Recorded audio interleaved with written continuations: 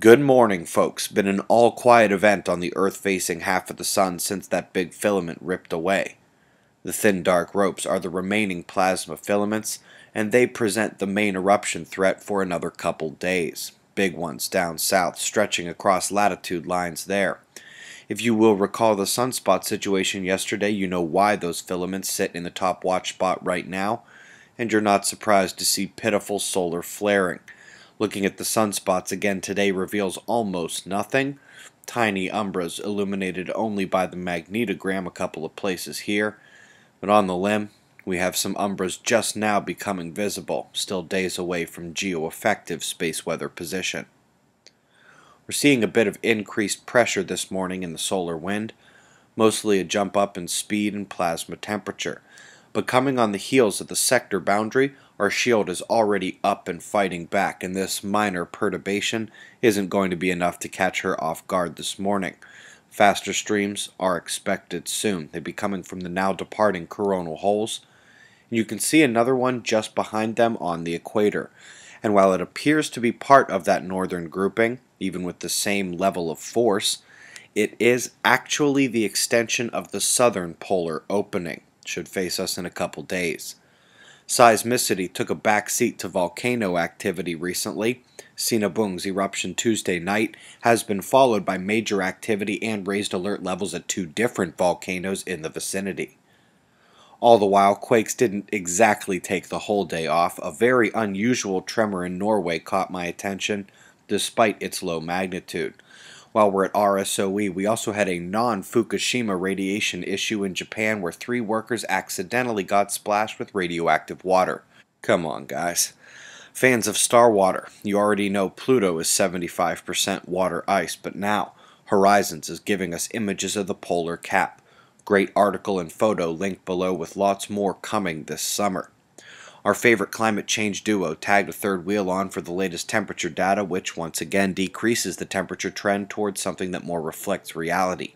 Interesting note, the newest data shows that not only is the global warming pause nearly 20 years long, but we are riding right now at the peak of the 1988 temperatures, 27 years ago. And if you feel like looking at multiple layers of the atmosphere, we've got half warming, half cooling, with the largest trend of all being a cool down. By now you might have also heard about the Russian resupply ship that the ISS will likely be missing. It is indeed lost for good and will re-enter our atmosphere soon. Last article for you is by New Star. We're illuminating the X-ray signatures that have been elusive to our lower energy detectors thus far. I'd also like to mention that we are about to start a crazy month for planetary geometry.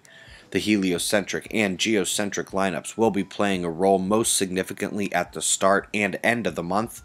I'll have a full deeper look episode on this month's planets soon, but suffice to say that at the start here, we may be seeing an end to this lack of flaring and a resurgence of activity. Speaking of deeper looks, the planets video is just one of 2 I've got set to post for you guys in the next 2 days. Last night we posted an Earth Flares update, highly relevant to the Earth Spots material, which you should probably watch first. 40 episodes down, folks. So while we have been watching a mega filament and checking in on Nepal, this cyclone got absurdly powerful. We can see the penumbral lines to this Earth spot clearly, but I am happy to report it will weaken before hitting landfall to the south-southeast, which it will do this weekend. I'm also going to be hoping that the flooding off this convergence line that cuts through, then up across Europe, will not be as bad as I think it's going to be. Multiple systems combining to make that storm. Last and least is the west. Pacific moisture coming on shore to meet that convergence there, while the low off the east coast is actually regulating some air mass interaction up to the right as well. None of these alerts should be too bad, not for another few days at least. Got a bit of a water focus in the current conditions, then shots of our star to close. Website members, deeper look time, and I've got 2 more for you coming soon. Eyes open, no fear, at 6:05 a.m. Eastern Time, and that's the news. Be safe, everyone.